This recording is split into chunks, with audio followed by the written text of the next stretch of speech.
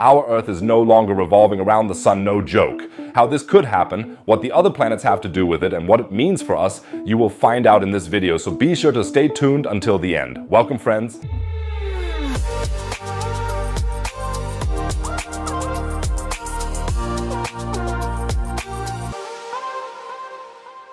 Everyone knows that the Earth revolves around the sun, except perhaps flat earthers, but the situation is actually a little different at the moment.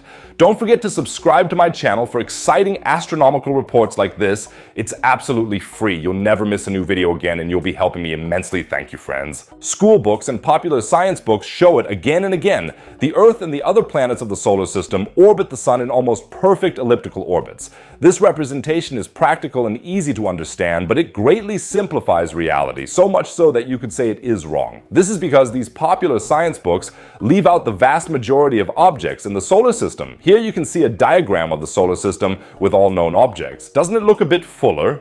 Okay, but then I can already hear some of you asking excitedly, fair enough, but why is the Earth no longer rotating around the sun? To really understand this, we have to get rid of the idea that the sun is the only fixed point around which everything revolves. The reality is, as always, more complex. All objects in the solar system revolve around a different point than the sun, even the sun itself.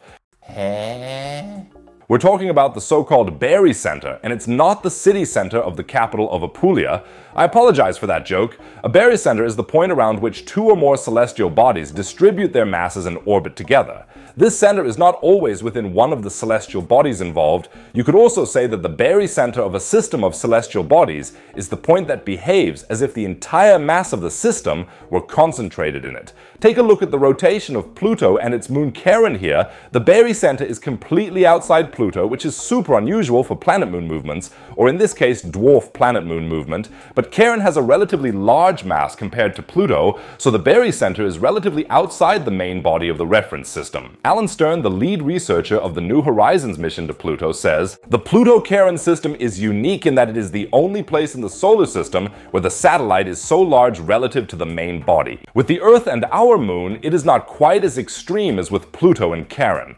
These two celestial bodies also orbit around a common center that is about 4,671 kilometers from the heart center just below the Earth's surface, so the moon revolves around a point very close to you, just a few kilometers below your heart. So what about the entire solar system? For that, we have to look at the gas planets, the fat cats of the solar system. That's fat shaming.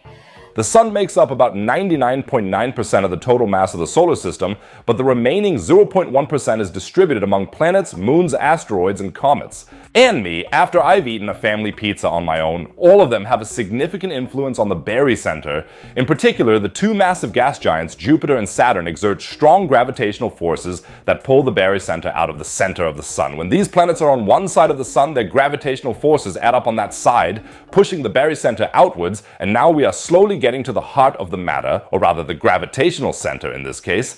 The barycenter of the solar system is not static, but moves over time, depending on the positions of the planets in their orbits. When the gas giants are on the opposite side of the sun, their gravitational forces partially cancel each other out, and the barycenter moves closer to the center of the sun. In the current phase, the barycenter is located outside the surface of the sun, about 700,000 kilometers away. This dynamic interaction causes the Earth and all other planets to orbit around this external barycenter and not around the sun itself. In other words, at this very moment, we in the Earth are not rotating around the sun. We are rotating around a point hundreds of thousands of kilometers away from the sun.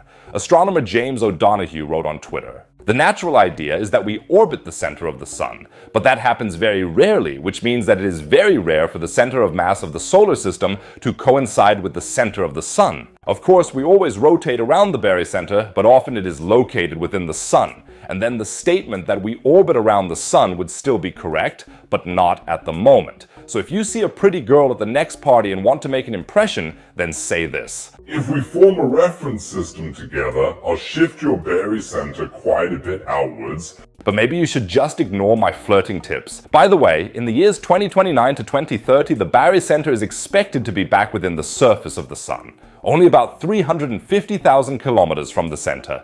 Now some of you are already saying, how pedantic can you be? Who cares? not so fast, folks.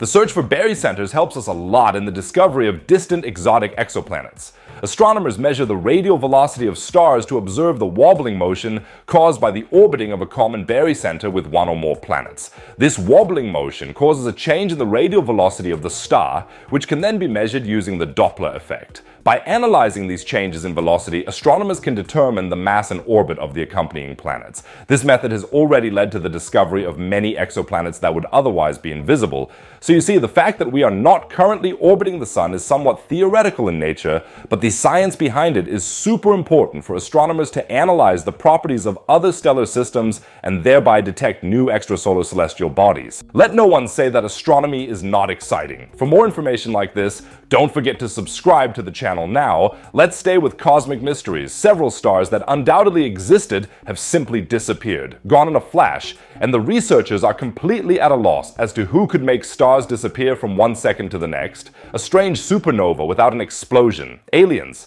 For a real cosmic identity crisis, be sure to click on the video shown where I've explained everything to you, and if you want to support my work, why not visit the Astro shop again? Otherwise, I'd say see you in the next video. Take care, friends.